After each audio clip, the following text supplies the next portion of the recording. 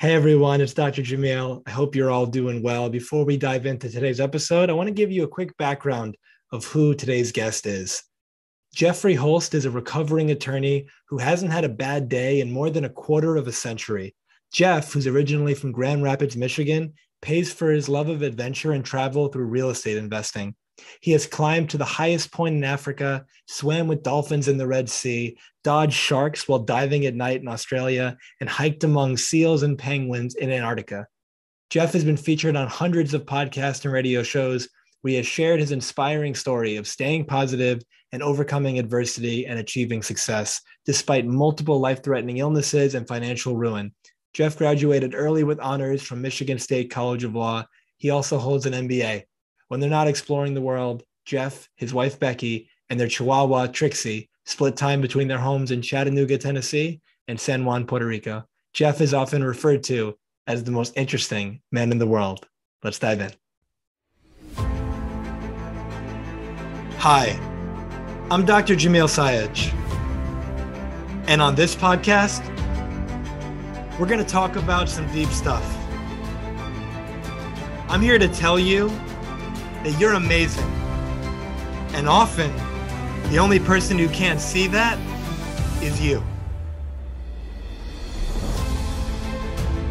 No matter who you are, what you do, or where you're from, there's greatness in you. Let's talk about it. Hey everyone, hope you're doing well. I'm Dr. Jamil Sayed, and welcome to the Transformation Starts Today podcast, where I interview leaders, champions, and high performers from all walks of life as they share their stories, the lessons they've learned along the way, and empowering perspectives to help you create an extraordinary life without regret starting today. Today, I have the honor and the privilege of interviewing a truly amazing soul, a friend of mine, a brother, a client, the most interesting man in the world. I want to introduce Jeff Holst to you. Jeff, thank you so much for being with us today. No, thank you. I appreciate you having me on. I'm excited to be here. Absolutely, man. How are you doing? Oh, well, no bad days. I never have bad days. So it turns out pretty good. Awesome, man. And we'll definitely be diving into that because I think that'll help a lot of people. And so would love to just dive right in and ask you, I have found that successful people, they often have a hero story. It's challenges, adversities they've overcome to get to where they are now. And if you'd please share with us, what's your hero story? That's the first time anyone's ever asked it that way, but I'll do my best to answer it. I grew up in a, suburban middle-class family. So everything was relatively, normal, middle-class American upbringing. Right. So I don't want to minimize that. Like I've had a lot of advantages in my life, but I wasn't like most teenagers, not exactly sure what I wanted to do with my life. So I went ahead and became a lawyer because that seemed like the easiest way to make money. And I just thought, if I go do this, I can go make some money. I can travel. I can, explore the world, whatever it is. Mm-hmm. That plan may or may not have worked out. But what I didn't do is pick something that I really, truly loved. And I think that was a mistake in retrospect. But that being said, I did pretty well as an attorney. I had a television commercial. I built a little law firm where I had multiple attorneys working for me. Everything was going pretty well, just a few years out of law school. And I went down to Machu Picchu in Peru, which is it's an Incan, for people who don't know, it's an ancient Incan city on top of the mountains. It's like, it's in what they call the cloud forest. It's an amazing experience. And I highly recommend people check it out. And I literally sat there, at the top of Machu Picchu, looking down at the world and thinking, man, my life is pretty good. And things are going really, really well. And 2 weeks later, it wasn't the same at all. I actually came off the mountain and checked my voicemail, and the one attorney that was working for me at the time had put in a 2-week notice while I was climbing the mountain. Then when I got back from Peru a week later, he had less than a week left in his time with me. And I was sick. and I went to the ER and found out that I had leukemia. And it pushed me from essentially the top of the world to the bottom of the world all at once. I went from a successful law firm to one that was losing $6,000 a week. And I wasn't able to work. And I spent time in the hospital. I thought I was going to die. In fact, when I was first diagnosed, I believed I had weeks to live, not months, right? I mean, maybe if I was lucky. It was in September, and my goal then was to live until Christmas, so 2 or 3 months. Yeah. And so that's sort of that was the bottom. It drove me into a personal bankruptcy spiral. I was a bankruptcy attorney. I ended up bankrupt, so that was a little ironic. But that's what I had to overcome to get to where I am now. So, when we're talking about the long arc of a hero story, and I think everyone has a hero story, it's how you define yourself that matters and that stuff. For me, I just tried to stay positive and optimistic, and it turned out I didn't die. And then I was able to rebuild my life in a much more thoughtful manner.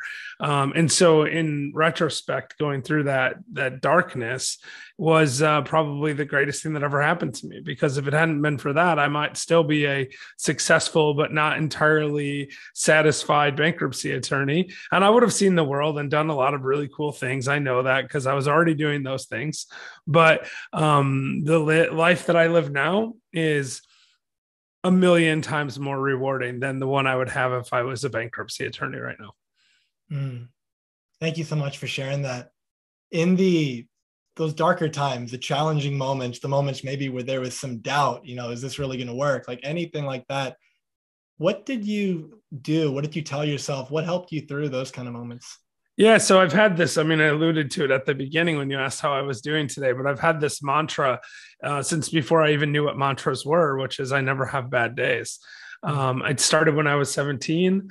I basically was having a bad day, I guess. It's hard for me to even imagine that as a possibility now, but then I was having normal teenage angst type stuff. I wasn't terribly happy. I'd broken up with my girlfriend, and my parents were going through a divorce, and I just was unhappy. And I remember looking in the mirror and thinking to myself, this is dumb. I'm young and healthy. Like, I should be able to have a good day today. And so I'm going to just declare it a good day. So I said, today's a good day. And I walked outside and went through my day, and it didn't really change anything. It's not a magic trick. You can't just declare it, right?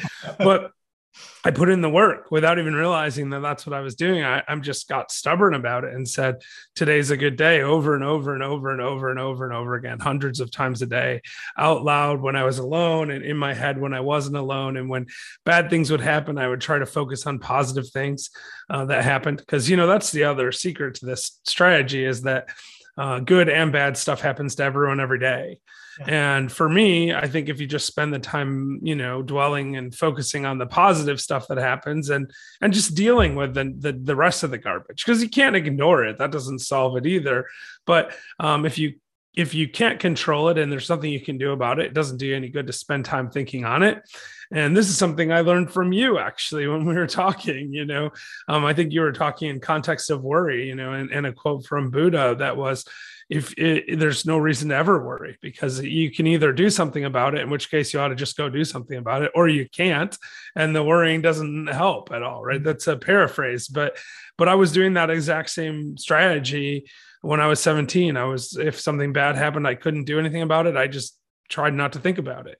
If something bad happened and I could do something about it, I went and fixed whatever it was that I needed to do. And by doing that, I slowly crafted a lifestyle of, never having bad days. And I remember distinctly when I realized I didn't have bad days, I went into a 7-Eleven, and the guy behind the counter said to me, how you doing today? And I said, I never have bad days. And I went, holy bleep, I never have bad days. Like, I was like, I literally didn't realize it. I just started thinking I had been saying today's a good day over and over again. And, I trained my subconscious to look for positive things.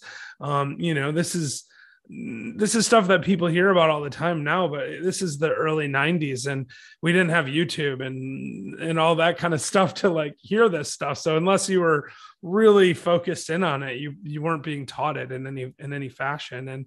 And I just suddenly went, wow, this is amazing. This works for me. And so I started paying attention and realized I hadn't had a bad day in a long time. At that point, a couple of months. Now, 26 years later, I still haven't had any bad days. Even my darkest days, like when I got sick, I remember people coming into the hospital and saying to me, I bet today's a bad day, almost like they wanted to prove that it wasn't possible. And I was like, well, I was diagnosed at 10 o'clock at night. Most of the day was actually pretty good. I didn't even know. I just thought I had a cold or something. You know, I was trying to recover from pneumonia. I had pneumonia, and that's actually why they ended up doing the blood work that discovered the leukemia I had. But yeah, so I mean, when I was diagnosed, I thought, well, you know, it wasn't that bad. And then the next day was a little bit harder because I knew I was sick the whole time. But about 2 p.m, there was a shift change at the hospital, and I had sent my wife home. She had been in the hospital for 36 hours without sleeping. I sent her home. I said, you need to get some rest. And this nurse walked in and she looked at me and she said, "Oh my God, Jeff, I'm so sorry to see you here." And I recognized her and said, "Oh my God, Shelly, I'm so happy to see you. I'm so happy I'm here." And I meant it, right? I was like, this is a babysitter of mine from when I was like, 7 or 8 years old that I hadn't seen in a decade or more. And I was just really excited to see her. And that was the thing that my subconscious that had spent 13 years training itself to look for positive and everything went, if you didn't get sick right now, you wouldn't be seeing Shelly.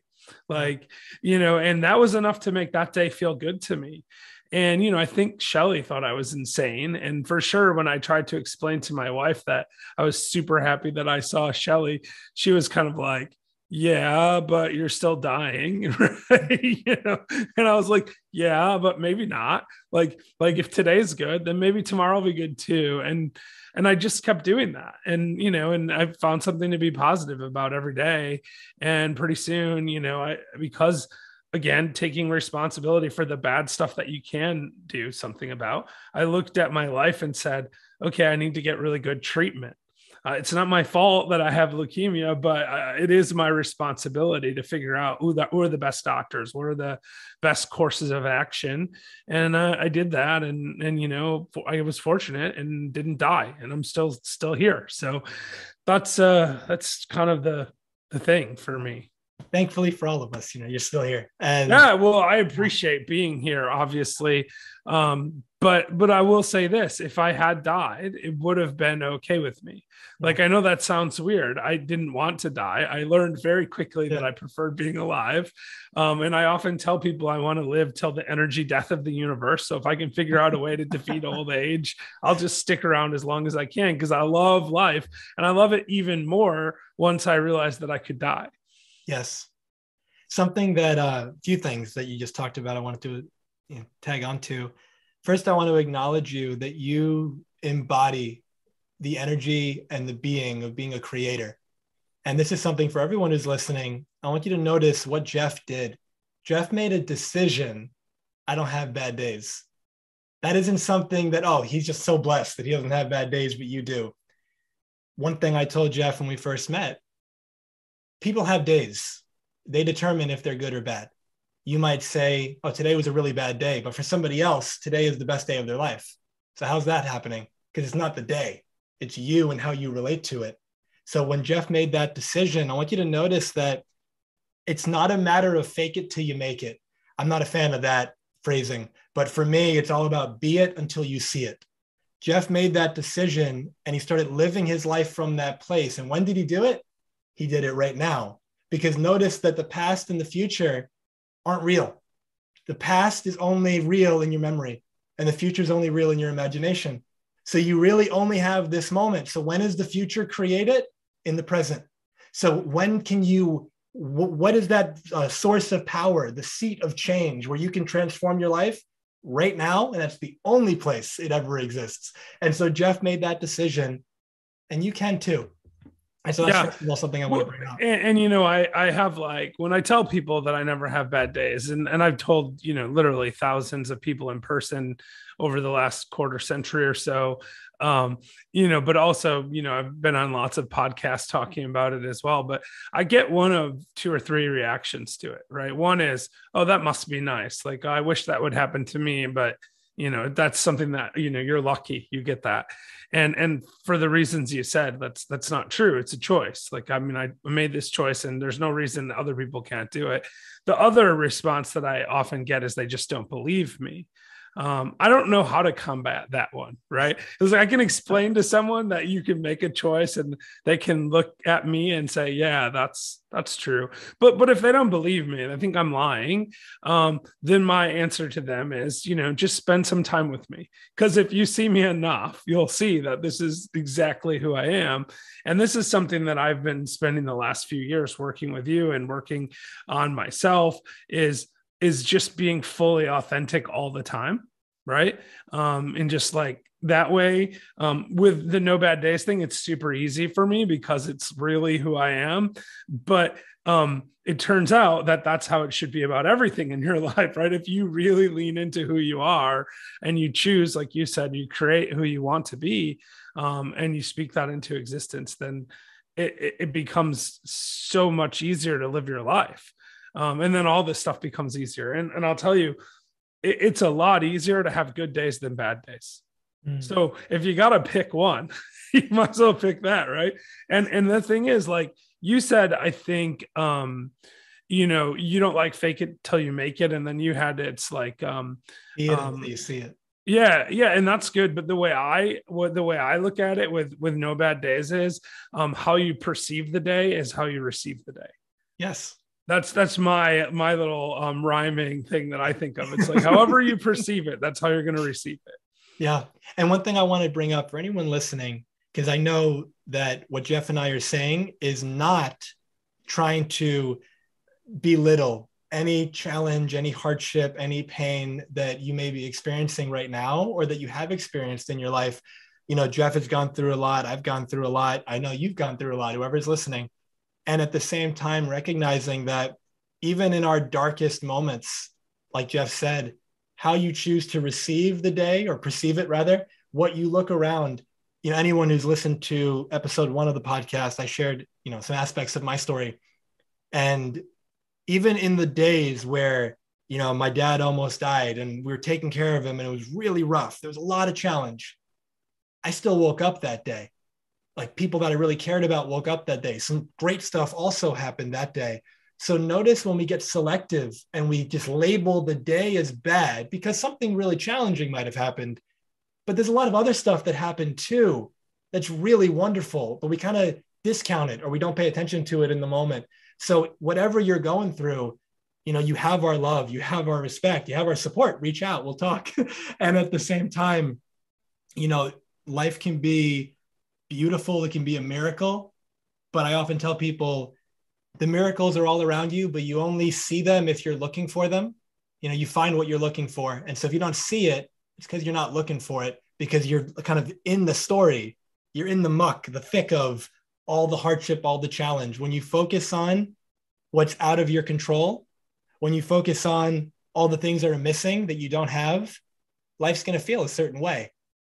But there's a lot of things that are in your control. And there's a lot of things that you do have, right? So it's not a matter of positive think your way out of it. It's not a matter of like spiritual bypass. It's not a matter of hardship doesn't happen. It's none of that. But you get to determine how you receive it. Like all this stuff happens and you're the meaning generator. What do you make this mean? And that generates your whole experience. Anything you'd like to say to that, Jeff, before? There's so much that I could pull out of what you just said. That's very, very accurate. But again, the real key here is bad stuff will happen to you. It's probably going to happen to you every day. In fact, I think it will happen to you every day. And for sure, even if it doesn't happen to me or to you, it's happening to somebody. There's always something bad happening. There's always something good happening. And you're 100% right. It's not about ignoring it and saying that didn't happen. It's about dealing with it in the most efficient way possible. And sometimes the most efficient way to deal with something hard is to just move on and move past it. And to just recognize that thing happened and that's okay because you didn't have any control over it.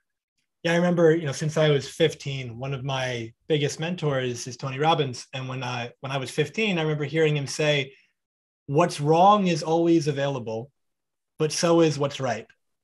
right? So if you look for what's wrong, you'll always be able to find it. If you look for what's missing, what's broken, all the reasons why the world sucks, you'll find it. Yeah, I mean that's like the classic like quote attributed to Henry Ford, right? Like whether you think you can or whether you think you can't, you're right.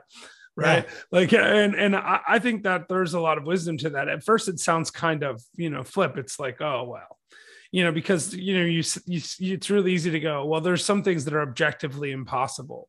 Right. But maybe not. Right. Like people said it was impossible to fly, and then people invented airplanes. Right.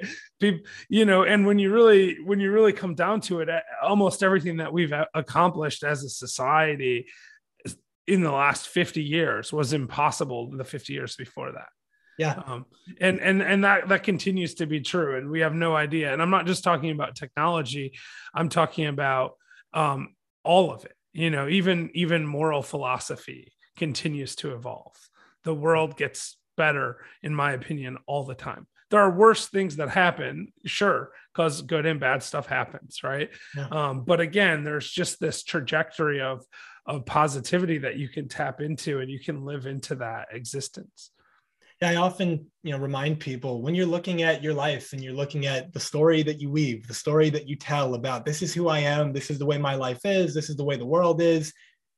Does that story serve you? And it might. And if it does, awesome. It serves you in the sense that it's moving you in the direction you want to be. You're fulfilled with your life. You're happy. Beautiful. You keep doing it. You're winning. And at the same time, you might recognize, no, my story doesn't serve me, but you might not even call it a story. You might think that's life. You might think this is the way that I am, like you're some concrete static thing. But one thing I shared with you, and I share with everyone that I work with, you are pure possibility. You are this moment. You are who you decide to be. And the past, which I said earlier, only exists in your memory. The only reason why you keep being who you've been is because you just think that's who I am. But the moment you realize I don't need to keep being that, if it doesn't serve me anymore, if it doesn't choose me, or if it doesn't serve me rather, I can go forward and I can reinvent myself. I can choose anew. So one thing I wanted to ask you, Jeff, for anyone listening who's going through challenge, going through hardship, going through maybe their version of what you experienced, what message do you have for them right now to help them along their journey? I'm going to steal some. Well, I'm going to borrow something from a friend of mine, Heather Moyes, who's a Olympic gold medalist 2 times over in bobsledding for Canada. Mm-hmm. And she wrote this excellent book called Redefining Realistic. Right. Mm-hmm. And she has this section in the book where she talks about a beach ball. Right. I don't think I've ever even shared this with you before, Jamil, but like when you look at a beach ball, it has like different colors on different sides. And if you imagine people sitting in a circle around a beach ball, you can only see a certain number of colors. And like, I might look at it and go, this ball is, red and yellow. And you might, sitting across from me, go, this is a blue and green ball. Right. Because you can only see blue and green, and I can only see red and yellow. And that doesn't make either of those perspectives wrong. It's if you look at that situation, sometimes all you need to do is come at it from a different angle, and you can see this solution to your problem. Like it's possible that the solution to the problem is written on the blue section, and I just can't see the blue section. Right. And so when you're dealing with something, I think sometimes it's useful to step back and try to look at something from a different angle, or it's like standing in someone else's shoes. If I can walk around to the other side of the beach ball and sit where Jamil's sitting, then I'm going to see it a different way. Yeah. And I think that that's a really useful thing when you're dealing with stuff, to look at it and say, okay, how would someone else have tackled this? Because more likely than not, someone has dealt with whatever you're dealing with and has successfully dealt with it. And other people have unsuccessfully dealt with it, or they've got the result. It's not even really unsuccessful. You're going to get the results that you get from taking the actions that you take in relationship to whatever you're dealing with. And so if you can look at someone else and say, this person, say, Jeff overcame leukemia by staying positive. Now, it doesn't mean that, you're going to like cure a fatal disease by being happy. I don't mean that, right? But you can look at how I reacted, and you can take the parts of that worked for me and apply it to your situation and say, yeah, that works for me. And I'm picking myself as an example, but it doesn't matter who it is. You have to find different ways to deal with it. And I think Heather calls it, it's some play on coming at something from out of town. It's like sometimes when you deal with someone who grew up in a completely different place than you, they have a different perspective on it, but it's that same concept applied, right? Like you can go read books about people that have accomplished things or overcome adversity or have dealt with that, or you can go seek a mentor that's been through what you're going through, or has a different perspective because their unique life experiences are different. This is where coaching is extremely useful. I find it incredibly useful to hear your perspective. You might not know what you're going to say to me that's going to that's going to trigger the correct response for me, but your perspective allows me to look at things from a different angle. Thank you for that. And I love the beach ball metaphor. Yeah, I've heard, there's a meme I saw probably years ago, and it's same idea. It was the number 6 is on the floor, but it's sideways, and there's one person on one side and one person on the other, and they're both pointing, and one of them's going 6 and the other one's saying 9, and they're like yelling at each other. Right. Just the perspective with which they're looking at it. And to Jeff's point, regardless of what you're experiencing in your life right now, I find it to be such a useful initial step. Question your thinking, question the thoughts that you have about whatever you're telling yourself the situation means. What else could it mean? What other perspectives could I take on this? Somebody else in the world has solved this, or maybe somebody else in the world even thought this was a good thing. This is an opportunity. This is a challenge to overcome. How could they think that? And just by asking questions like that, it kind of loosens up the grip that you have on the way I'm seeing things is the right way versus the way I'm seeing things is a way. And the moment we realize that, everything opens up for us. Yeah. I mean, and the way I would look at that too is it's really useful to think of all of your challenges as challenges and not as bad things, right?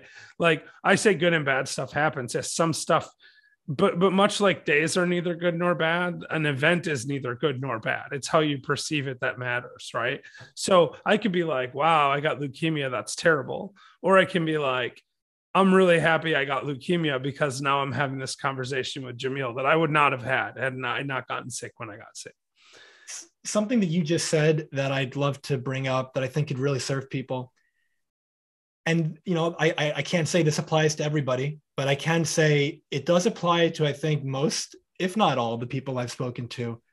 If you look back at your life and you pinpoint some of the most challenging times, some of the hardest times that in the moment, it was devastating. In the moment, it's like, how am I going to get through this? But assuming sufficient time, and that's going to be different for everybody, but sufficient time has passed. If there are things in your life now that you really love, that you're really grateful for, that you're really happy about, oftentimes, if you look and if you connect the dots going backwards, you would not have or be or experience those people or those things if you hadn't gone through that hardship.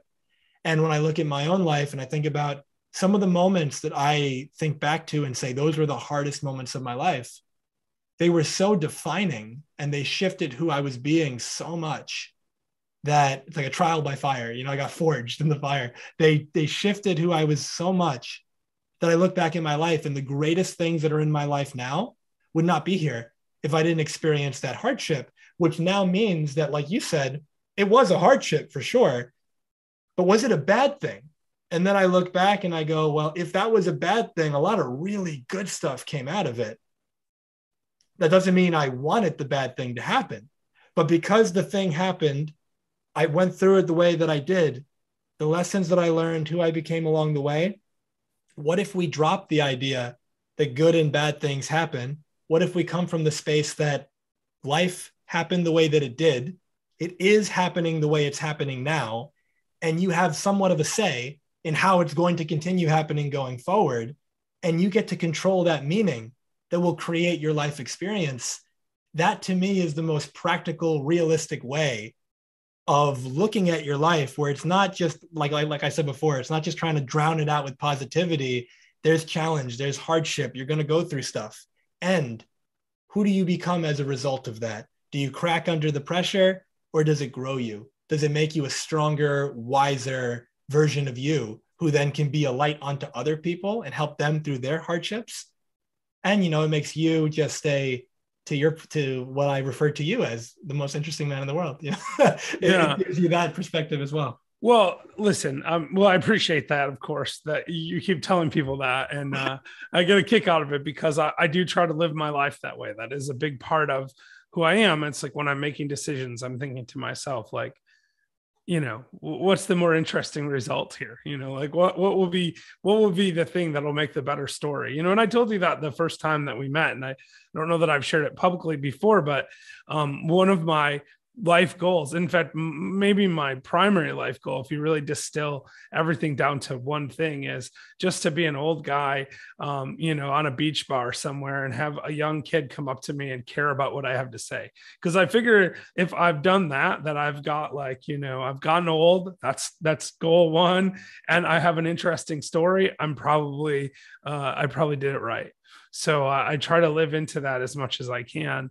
And that's why I've got to do amazing things in my life, and it's worked really well for me. And I would encourage people not necessarily to adopt that exact strategy because everyone has their own goals, but to really think about and really get clear on where you want to end up. Because if you do that, it's a lot easier to get there.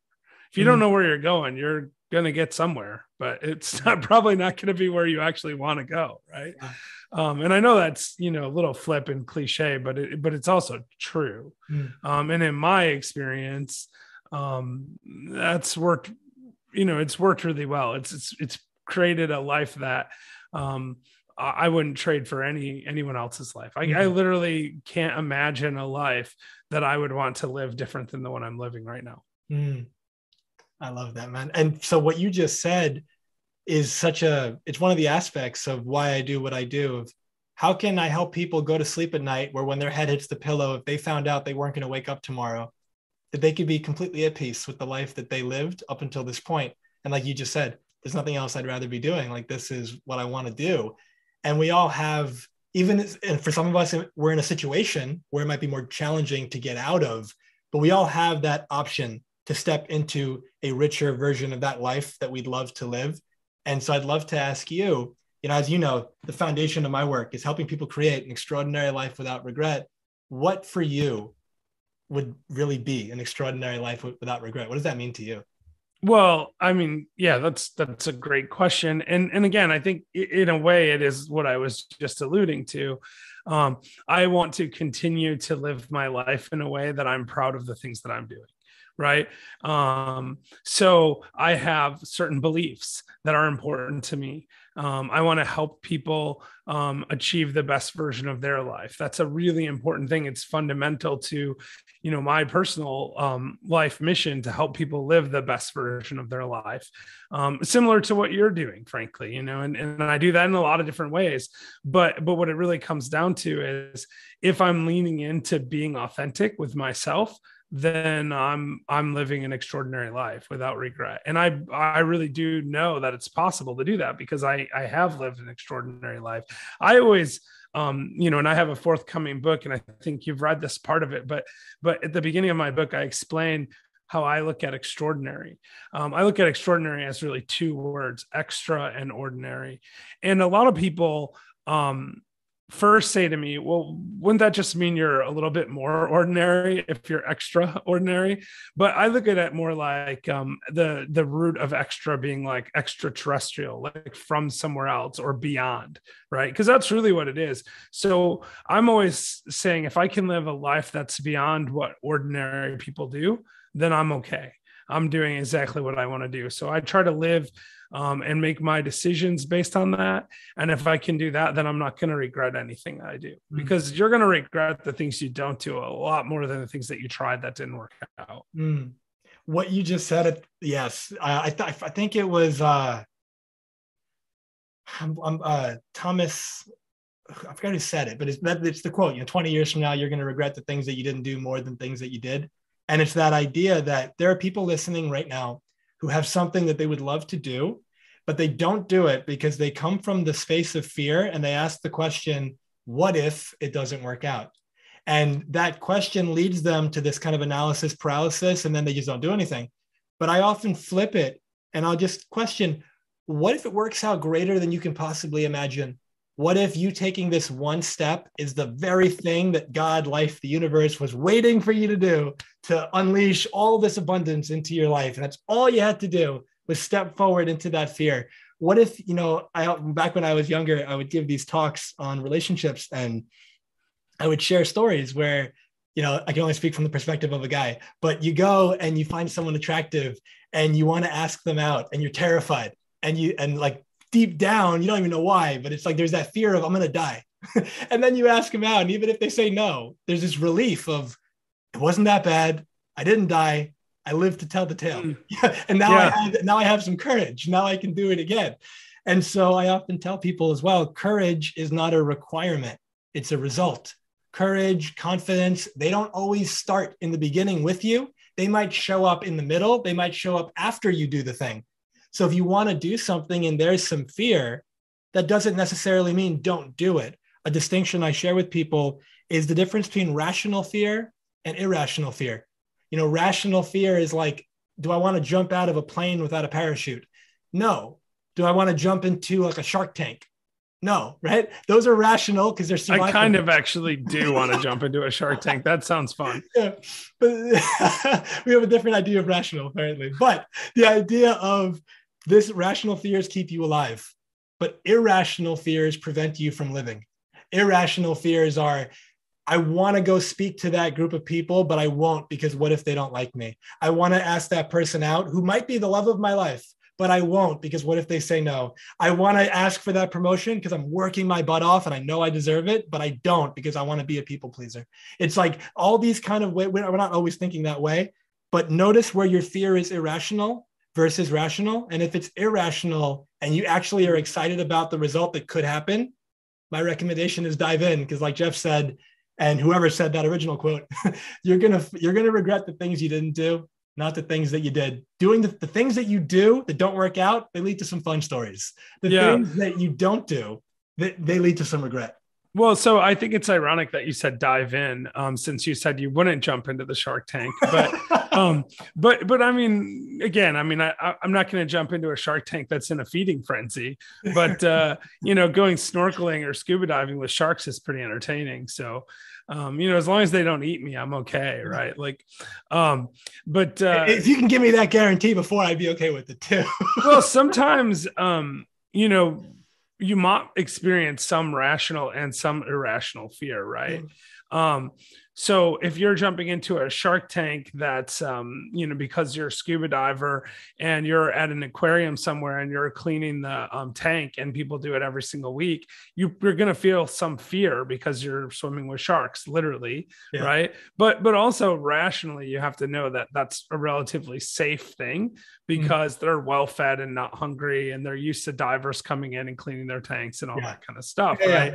So some of it depends a little bit on context, but when you think about fear, to me, I like the rational versus irrational thing, but I also like to look at fear as something that should motivate you. If you don't experience any fear, then you're not accomplishing anything. Because every time you do something that's outside of your comfort zone or outside of something that you're doing, like in my context, I'm a real estate investor. I could go buy a whole bunch of single family houses and duplexes forever, and I wouldn't feel much fear, because I've done that a lot. I know how to do it. And there's nothing wrong with doing that action, right? But if I want to start buying bigger deals, or I want to build a hotel or something, I'm going to feel some fear. I'm going to wonder if I'm making the right move. And that fear is really, really healthy. And if I ran away from that fear, I would never, ever accomplish anything. I wouldn't have bought the first single family house, right? So I never would have gotten comfortable doing that action. So I think if you're not feeling any fear in your life, then you really have to evaluate, like, why am I not feeling fear? Like, is it because I really have accomplished everything that I ever wanted to accomplish and I have no desire to improve at all? Because if you don't feel any fear, in my estimation, you're probably not actually working on yourself at all. Yeah. If there's no fear, you're probably playing smaller than you're capable of. Yeah, exactly.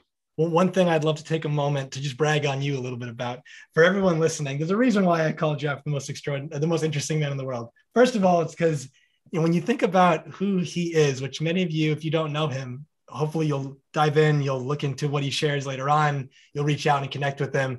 Jeff has traveled to all 7 continents. He's been around the world. He was just in Puerto Rico and Antarctica, and he's doing all this in the same week, right? In the same week, yeah. Talk about a temperature change. You know, he wrote this great book that I read a couple months ago. It's called The Coronavirus Collective. He co-authored it, and just his chapter alone, to me, made the whole book. I loved your chapter, man. I told you that when I read it. I think I had tears when I read your chapter. It was so beautiful and well written, and it shared so much of your story, climbing Mount Kilimanjaro, and everything was amazing. And just to hear like what you went through along the way, but also being, you know, a master in the real estate space, making a new book right now that I have the privilege of getting an early copy, and I'm reading it, and it's great. And just loving everything that you're about. One thing I want to give you the opportunity to share is your last life ever philosophy. And I'd love for you to share that with people, what that's all about. Yeah. And I mean, that's sort of the overarching fundamental philosophy of my life, right? So it didn't always start that way. It's something that developed over time, you know, from getting sick and stuff. But the idea is, you know, recognizing that we really only get one chance to live this life. And it doesn't really matter what you believe, whether you believe in reincarnation or you're an atheist and you think that the world ends when you die, any of the ranges of beliefs that are between there. What we know for sure is that we only get one chance to live this life, the one that we're living right now. And when that's gone, we cannot change it. This moment that we're living right now won't be the same moment that we're living literally already, right? Like now we're in a different moment again, and we can't go back and change what we did and what we said and what we experienced. And so the last life ever philosophy is about helping as many people as possible recognize that you do only get this one life, and that you owe it to yourself, but not just to yourself, really to your family, your community, and even the world, to live the best possible version of your life, because you're unique and individual, and you're the only you that will ever exist. There'll never be another Jamil. There'll never be another Jeff. Like, if we don't live the best version of our life, then the opportunity for anybody to ever live that life is gone forever. Mm. And if you believe that you have something valuable to offer, and I know you do, every single person has something valuable to offer to the world. And it might not be that you're going to change the whole world. Not everyone's going to become rich and famous and all this stuff, but you're going to change the world of somebody, right? You're going to say something nice to a person working at a gas station, and that might change their entire life. For me, when I walk into a convenience store and someone asks me how I'm doing, and I say I never have bad days, many times that doesn't change someone's life, but every once in a while it does. And when it does, it changes their whole world, because now they don't have bad days anymore. And that's the kind of stuff that I feel like you have to lean into. And that's why I say it's the overarching theme of everything I do. So I have a podcast, the Last Life Ever podcast. You've been a guest on it. It's a great show. But even if people never watch our show or listen to our show, it's fine, because everything I do leans into that, right? How do I, Jeff, live the best version of my life that I possibly can? And I do that by sharing my philosophy. That's why I wrote my chapter in the Coronavirus Collective, and why we had 30 other authors write chapters in there about how they were dealing with the coronavirus, and what their thoughts were, and how they were trying to stay positive in spite of all the uncertainty that's in the world right now. But it's also why I'm working on my book, which you've been nice enough to read and offer feedback on. So thank you for that. But it's also why I come on other people's shows, like why I say yes when you call me and say, hey, can I interview you on my show? It's because I want to share with as many people as possible that philosophy. And it's how I focus my whole life, right? Like, I choose to do things that are interesting and be the most interesting man in the world, not because of the fact that I like doing interesting things. I do like doing interesting things, but I do it because I can live a life that provides an example for other people about how they too can live extraordinary lives, or as you say, an extraordinary life without regret. Love that, man.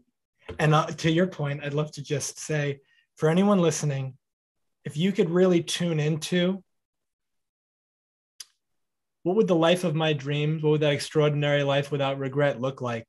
You can go as detailed as you want, as broad as you want, either way, but you get some idea of what you would like, and recognizing that nothing changes if nothing changes, right? Life will stay the same. The future will be like the past if you keep acting the way you've been acting. But the moment you start making new decisions, the input changes, the output changes. It has to.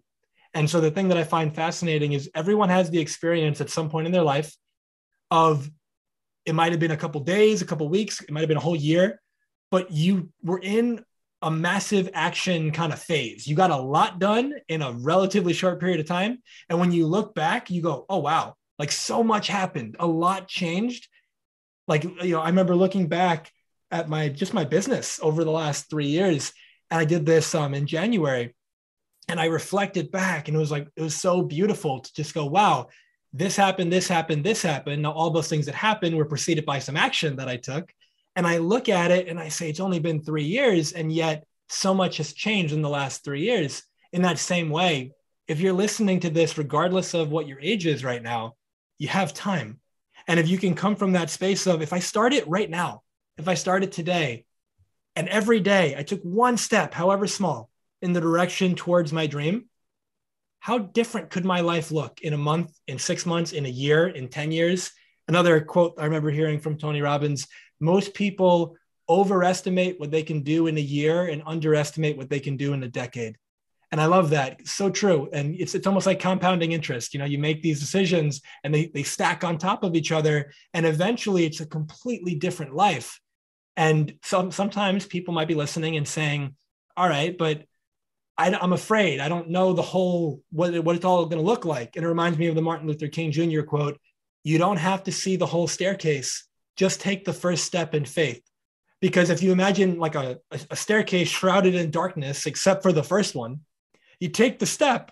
But the moment you take the step, that second step starts to clear away and you can see it, but you couldn't see it from the beginning. And then when you take that one, 3 shows up. And that's how life is. But if you live your life coming from, I have to have it all figured out, I got to know the end before I even start, you're never going to start. And so just like Jeff decided, I'm not going to have bad days, he didn't say, well, I'm not going to have bad days because I know nothing challenging is ever going to happen to me. He made the decision first, and life approached him from that way of being. And then the result was what it was. Yeah, and I have an analogy that I think is related to this that I actually wrote into my book. You may have not gone to that section yet because I don't think you're done. But if you want to like launch a rocket to the International Space Station, right? It takes a tremendous amount of effort, tons of fuel, like 97% of all the fuel is used up in getting yourself into orbit, right? Mm-hmm. But once you're in orbit, you just need to make like little adjustments to get to the International Space Station. You could literally launch a rocket to orbit and miss the International Space Station by half of the world, and it wouldn't matter because you just got to make little adjustments because you've already taken that massive action and pointed it in the right direction. So that's why I was saying earlier, you don't need to know exactly how you're going to get somewhere, but you need to know where you're trying to go. Right. Mm-hmm. Like, so if you can pick the general direction of where you want to end up, then you can make those little changes, as the things reveal themselves, as that next stair comes up, or when you get to the fork in the road and you get to decide, do I want to go right or left or straight, or up or down, whatever it might be. When you make that decision, you're making it on the information you have at that particular time. And you can constantly be making adjustments and clarifying your trajectory until you get to where you want to be. But if you don't know which way you're going, then you're going to make the wrong decision, or you're going to end up receding, right? Because that's the other thing. If you try to stand at the base of the stairs in your example, and you see that first stair and you just stand there, it's not like you just get to wait forever. The stair is either going to dissolve over time, the opportunity is not going to exist anymore, or you're going to slowly wither away and die. Yep. Right? Like at some point that opportunity will not be there anymore. And this is something I tell people all the time. When I first started investing in real estate was after I got sick. I wanted to invest in real estate when I was 18 years old. I read, Rich Dad, Poor Dad, and it got me excited about the idea of investing in real estate, but I didn't do it. And I thought, when I get out of law school and I start making some more money and I have some cash, then I will invest in real estate. But it really was a function of me saying, someday I will invest in real estate. And the problem with someday is it's not on the calendar.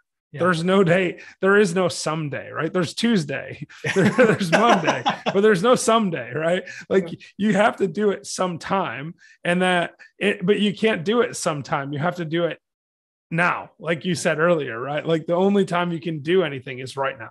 And that's literally the only time. And if you just keep waiting for someday, it may never come.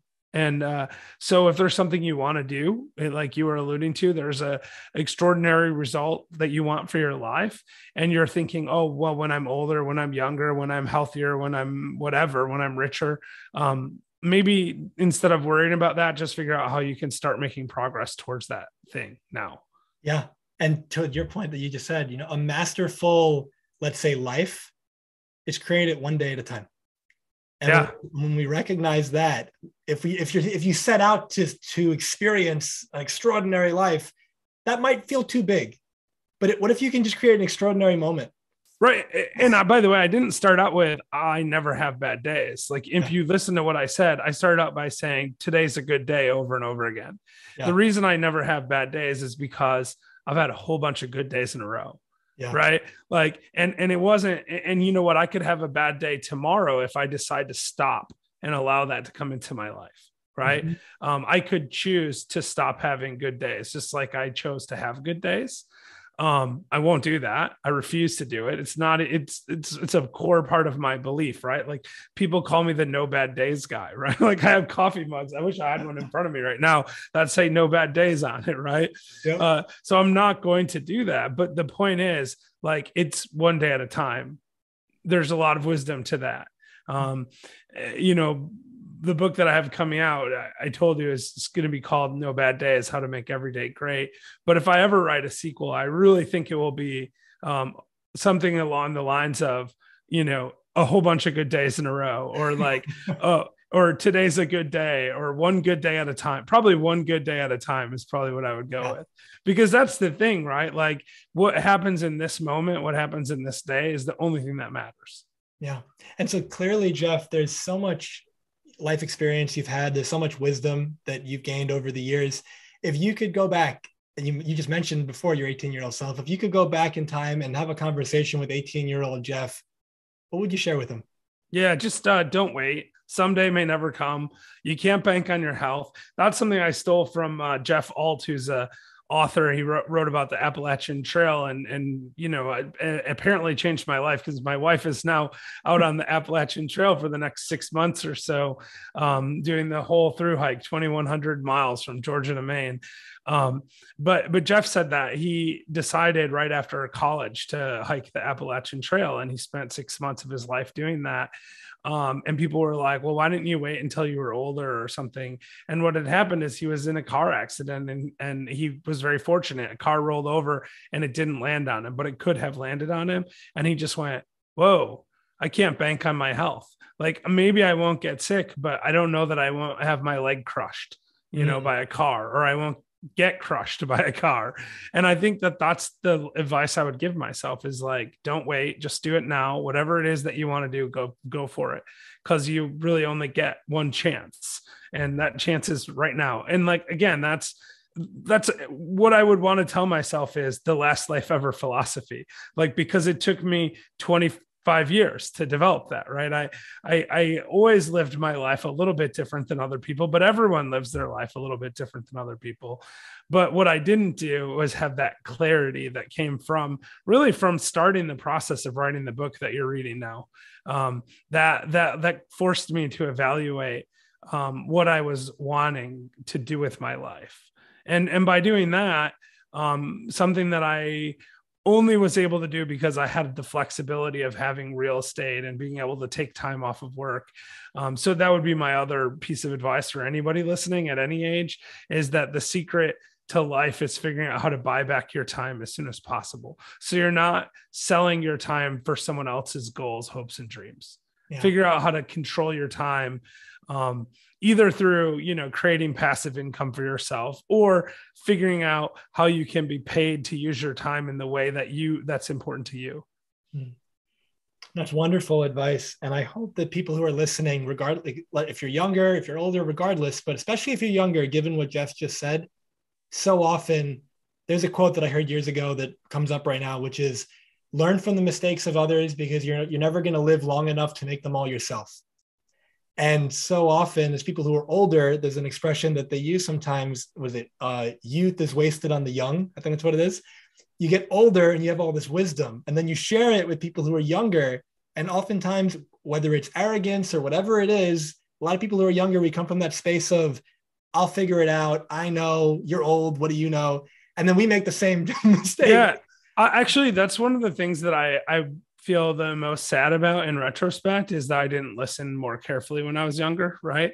Because that's the other thing. If I went back and talked to myself, I invented the time machine and went back and talked to 18-year-old Jeff, like maybe I would listen. And then only because I'd be amazed that I had invented a time machine and came back to talk to myself, right?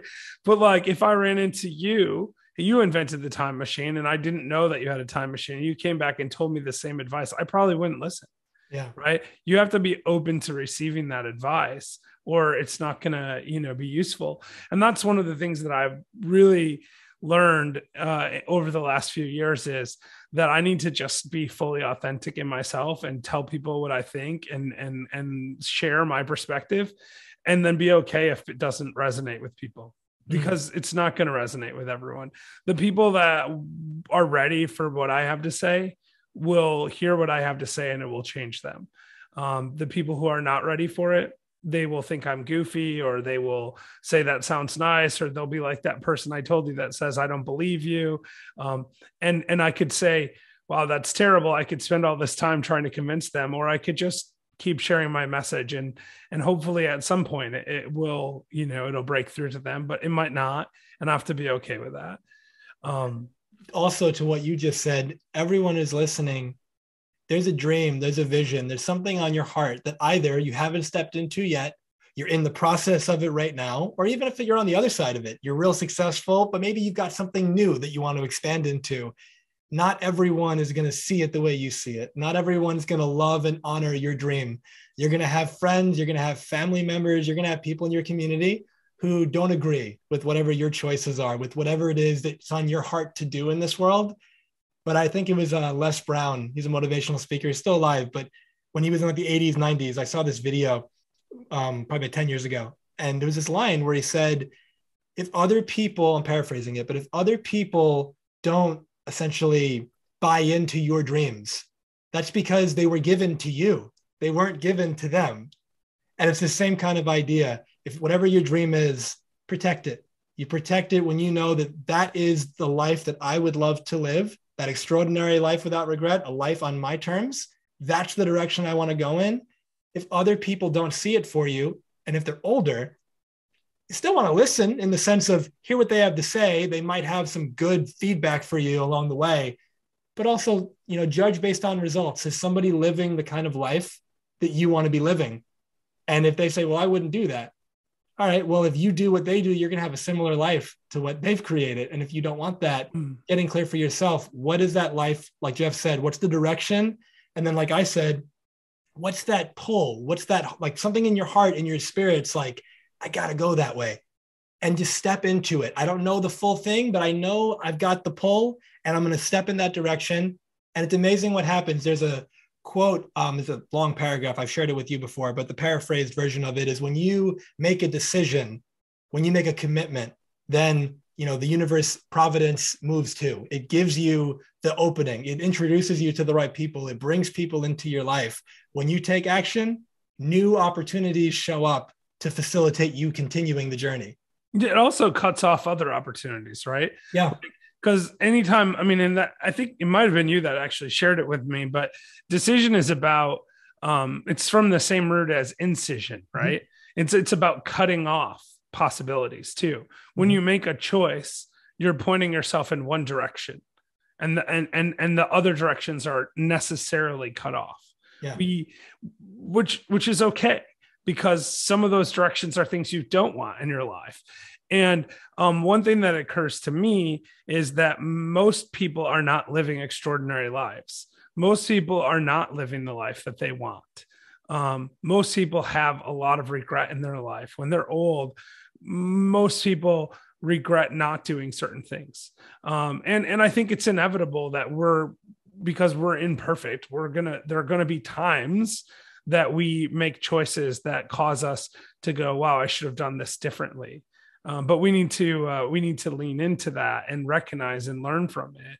And so when you have somebody like a naysayer telling you, oh, that's not possible, you need to be realistic, whatever it might be, recognize that, like you said, they're probably not living the life that you want to live. But even if they are, that doesn't mean they're right. Yep. You have to do the things that seem right to you. I'm not talking about going, okay, boomer, and just discounting whole generations here, right? I'm talking about saying, all right, most people are going to look at your goals, and there are people that want to pull you down, right? They're uncomfortable with your success, so they'll try to claw it back from you to bring you down to their level. And the only way to deal with that kind of stuff is to the extent possible, avoid it, right? Find people in your life that will lean into you doing the things that are important to you. That's why, having you in my life is helpful to me, because I know that you're going to believe that I can accomplish the things that I want. One of the things that's core to my belief structure is that everyone has unlimited possibility in their life. And so other people tell me they're going to do like things that I'm like, whoa, that's crazy. I don't know if I'd want to try that. That seems too much. I don't say that to them. I don't go, oh, that's impossible. Like, you can't. I might point out, hey, there's some challenges you're going to have to overcome here, but I'm going to, if that's what they want to do. And they, Elon Musk's the perfect example of this, right? This guy decided that he wants to solve for everything that's going to destroy humanity, essentially. I think global warming is a problem. I'm going to invent electric cars and solar panels, right? That are more efficient than anyone else's. And, oh, well, they say it doesn't work because batteries aren't good enough. Great. I'll build better batteries, right? And, oh, just in case, like, I'm also going to go to Mars and set up a society there. And he probably will, right? And just in case, I want to send my car over there too. Yeah. All of this stuff that he does, most people would say that's impossible. And Elon Musk didn't grow up super rich. He's just an ordinary guy who happens to be now the richest person in the world because he set about a belief from a position of, well, why can't I, create internet banking? That was his first thing, right? PayPal. Yeah. Why can't I do internet banking? Like, no one else has done it, but that doesn't mean I can't. And then when he sells that, he's like, oh, I'm going to start a car company making electric cars. Until Tesla, it had been over 100 years since an American car company had been created. Mm. Something that you just alluded to with Elon that I want to bring up in case people don't know this. I remember watching this video and it was kind of explaining Elon Musk's story. And this is one part I wanted to, hint at. So I think it was, he had just launched a few different rockets and they were all failures. And I don't know the price, but each failure costs a lot of money. Whatever that number is, it was really high. And all the money that he had made from PayPal after he sold it was going into, I think he was trying to do Tesla at the same time as he was trying to do SpaceX. I believe that's what it is. Yeah, they were. And, I'm going to preemptively jump to where you're going because I think I know. He ended up selling his personal car to pay payroll for Tesla. Like, that's how dedicated he was. He didn't believe in failing so much that he didn't leave an alternative. Like, he went through 100 million of his own dollars before either company was profitable. Yeah. And the last part there, my understanding is his perspective was, if I liquidate essentially everything I got and put it into this last rocket attempt, I can give it one more shot. Yeah. Otherwise, I can let it go and call it quits and then just live on whatever I've got. And he sold it all. He went for just it, 100% sold everything because he didn't believe in not trying to achieve his goals. Yeah. And, listen, the backstory behind SpaceX is fascinating because he started out by trying to buy rockets. like to build a space company, and people wouldn't sell him rockets. Right. I mean, like, because no one buys rockets. Like, it's just not, that's just not what you do. So then he tried to buy rockets from, I think it was from Russia at one point too. And then he tried to buy time on other people's rockets. And then he kept making suggestions to them about how they could make their rockets better. And they were like, no. So then he just decided that he was going to build his own rockets, and people thought he was insane. And now he has the most efficient and only reusable rockets in the world. Yeah. So I think the whole industry has changed because of that.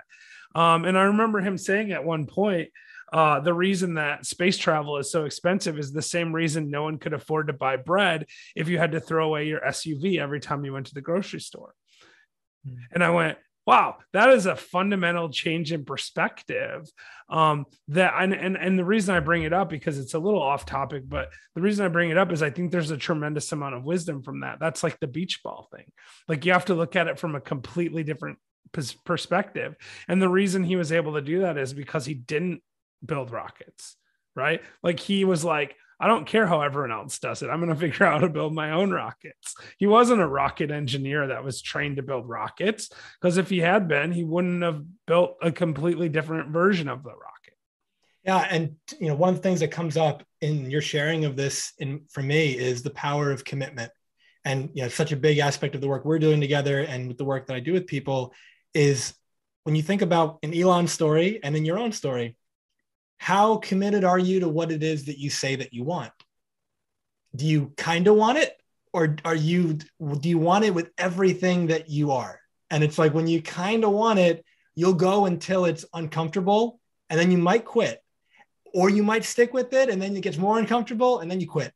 But if this is the most important thing to you, if you just have to find a way, there's a great book called Mastery. I'm blanking on the author, but it's a small book. It's called Mastery. It's a little bit older.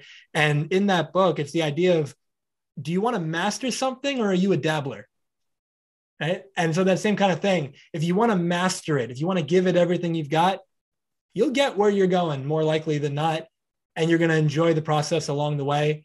But if you're only going from that space of interest, you'll go until it gets hard, and then you quit. I remember seeing a Steve Jobs and Bill Gates interview years ago, and they were on stage together, and Steve Jobs basically I think it was a Q&A. And he said, people keep saying it's important to have passion for what you do. And his response was, I agree, because if you don't have passion, you'll quit because you're sane and it's hard. There's going to be times along the journey where you're going to fall. There's times where the challenges seem insurmountable. Notice I said seem, right? Because you can find a way, but you got to be committed. You got to be passionate about it. You got to want to do it. Otherwise, what's the point? Why would you keep doing it when it's challenging? And so is there something you want to add? No, well, I mean, I think that's right, though, what you're saying. It's kind of like the old, burning the boats when you land kind of thing, right? You're not giving yourself another alternative. If you give yourself a backup plan for whatever it is, that means you don't have 100% belief in your ability to accomplish it. Not saying you shouldn't have strategies to protect your downside, right? When you're trying something new, because you are going to fail at some stuff. But if something is so important to you that there's no other alternative but to succeed, then you're way more likely to accomplish it. Doesn't mean you will, because not everything works out. But if you're not giving yourself an out, then you're gonna have to go forward. And if you can't go back and you have to go forward, then you're going to be going in the right direction, and you can make those adjustments. And it goes back to my rocket analogy earlier, which almost feels like we planned it now because we're talking about Elon Musk after that. But it really does go back to that. Like, if you burn up all your fuel getting to space, you pretty much got to get to space. Like, you don't have any choice anymore. Yeah. One thing as we wrap up, one thing I'd love to ask you, and it goes really well with what we were just talking about. What is the biggest risk that you've taken that you're deeply grateful for, and why? Yeah. So, I mean, honestly, I had an opportunity to, when I quit working my regular job, The company that I was working for was being sold to a publicly traded company. And I had an opportunity to take a really nice, high paying job at that company. And I went, I don't want to do that, because I know that I would get used to making a lot of money, and I would continue to do that work that wasn't going to be fulfilling to me. And so I decided that I would just try to figure it out. And I walked away from that job opportunity with no other job prospect and no real plan. And people said, "You're crazy." And I said, "Well, I'm getting 6 months severance, so that helps, right?" But it wasn't like, 6 months goes really fast. And I just said to myself, I need to take time right now to figure out what I want to do next. Mm-hmm. And that's what set me on this trajectory, that I'm on now, because I decided I wanted to do more real estate. I wanted to lean into that. And I decided after doing that for a little while that I wanted to help other people get into real estate. So I started a podcast about it, and started becoming, sharing my story more, which caused me to realize that the real passion wasn't sharing real estate, strategies. I don't mind doing that. I love real estate, right? But the real passion was helping people figure out how they can do the things that they love. And I would have never been able to do any of that if I hadn't just taken that leap of faith that was like, I'll figure it out. I'll figure out how I'm going to support myself. I've got some time. I'm just going to take that time and think about it. One thing that I really want to acknowledge you for, and I hope everyone who's listening makes this same decision. Jeff was willing to bet on himself. Right when you said, I'll figure it out, when you just know, I don't know how, but I'll figure it out, and you just know it, and you move forward one step at a time, one day at a time, one decision at a time. It's all you can ever do. You don't get in your own way with your thinking and trying to figure it all out beforehand. But notice this, going back to a perspective shift, and this goes for everyone listening, all those people who say you're crazy for following your dream, for following your heart, for doing what it is that you feel you're called to do, I might look at it differently and say, well, am I the crazy one, or are you the crazy one who's sticking in something that you don't like, that you're not fulfilled in just because it pays you money? And it's like, when you can realize that you can make money doing practically anything nowadays, there's people with a 6-figure YouTube channel talking about the Smurfs, and that's all they do. Yeah, that seems like a terrible job to me, but who am I to say, right? But listen, actually, I do want to add something here. And I know we've got to wrap up soon because we've gone a little bit longer than we anticipated. But when I was working at 7-Eleven, I worked at a 7-Eleven for 8 years, my entire time in college, undergrad, grad school, and law school. I worked at 7-Eleven, right? So for 8 years, I had a customer for the entire 8 years that came in 5 days a week at the same time, 5:15 in the morning. I worked third shift the majority of the time. And he'd walk up to the counter with a coffee, and he would say, "I'll take a newspaper." And those are the only words he would ever say.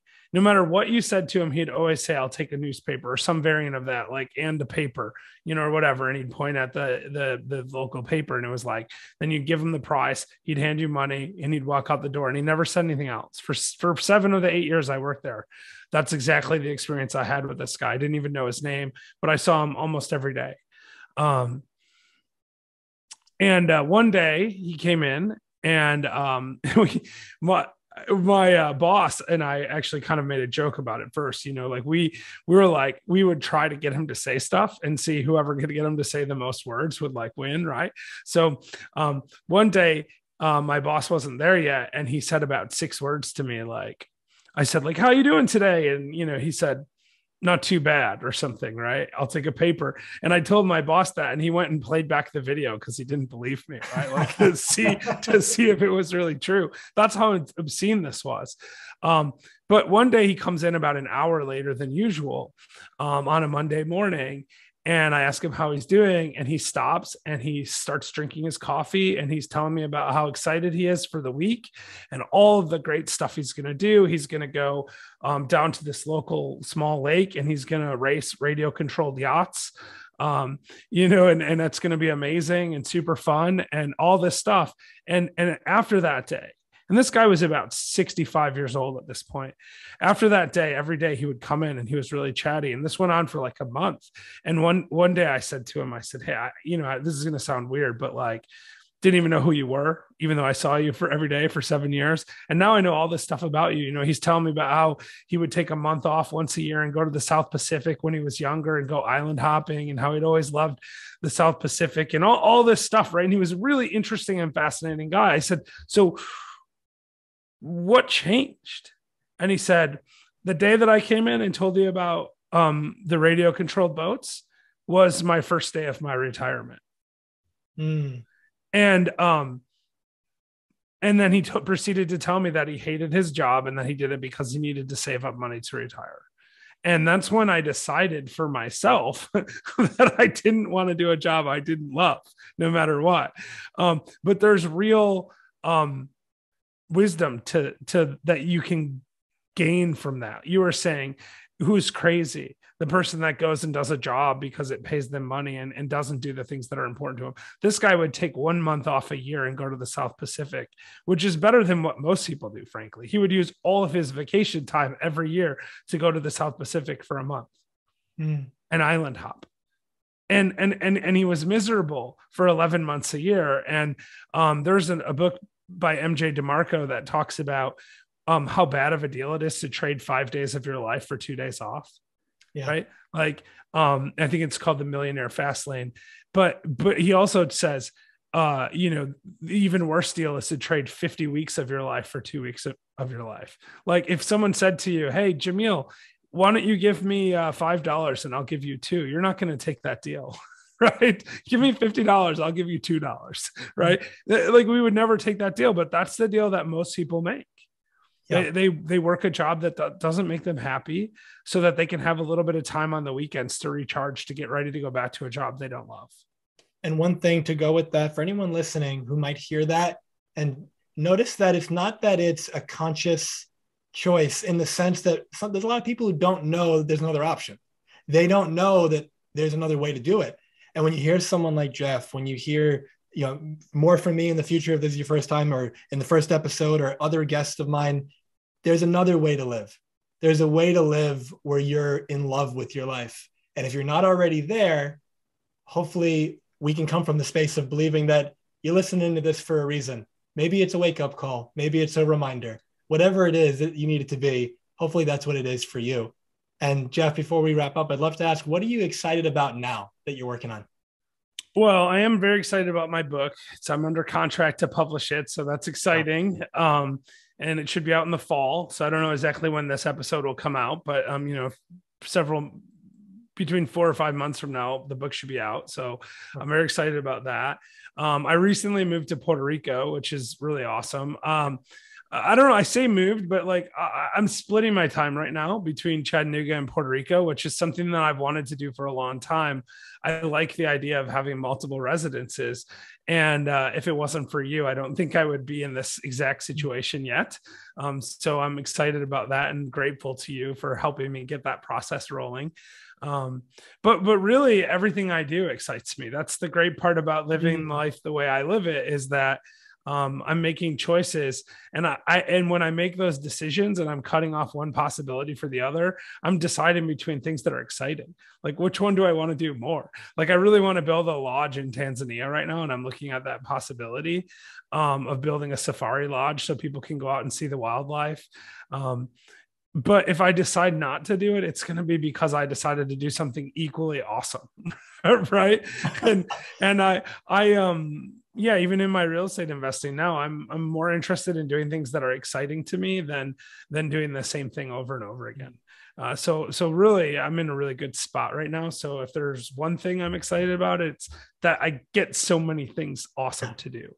I love that, man. First of all, thank you. I hope that everyone is listening. Jeff dropped so much wisdom from his life in this conversation. Please go back. If anything resonated, listen to it again, apply. So much of what Jeff shared can change your entire life.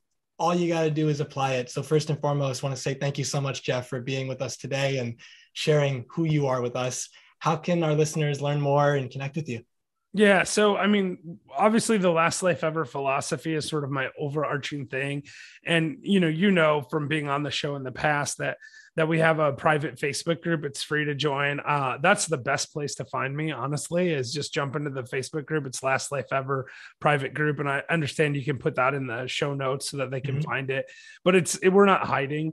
And much like we're not hiding Last Life Ever, I don't hide myself on social media. I'm everywhere as Jeffrey Holst. So it's JEFFREYHOLST. So at Jeffrey Holst on Twitter and Instagram, and Jeffrey Holst on Facebook. And so I'm really not difficult to find. And if people reach out to me on Instagram or Facebook, I always try to respond. Instagram's actually the better place to do it because they don't limit the number of friends that you can have. So that way you can definitely get my attention there as well. And, I do all kinds of really interesting stuff. So, reach out to me and we can talk about anything really. I love meeting people. So, and helping support them in whatever way I can. Beautiful, man. I highly encourage everyone who's feeling called to it, reach out to Jeff. He's such an amazing soul to know. And I know your life will be bettered because of it. And so for everyone listening, if you enjoyed this conversation, I encourage you to leave a review. It really helps, whether it's on Apple or anywhere that you're listening to this, and subscribe so you get updated whenever new episodes come out. As I said a couple times in the show, what lights me up more than anything in my life's work is to help leaders, champions, and high performers create an extraordinary life without regret. And if I can be of support to you, I'd love to be that for you. And you can connect with me on my website, jamilsayed.com. I'll have the link in the show notes along with all of Jeff's links that he talked about. And you can also connect with me on Instagram at Dr. Jamil Sayed, DR, and then my name, and just Facebook at Jamil Sayed. So for all of you tuning in, thank you, Jeff. Again, thank you so much for being here. What I have found is most people's favorite day to change their life is tomorrow. And that's why they stay stuck. But you can be different. For you, transformation can start today. So the real questions to be with is, what will you do as a result of what you heard today?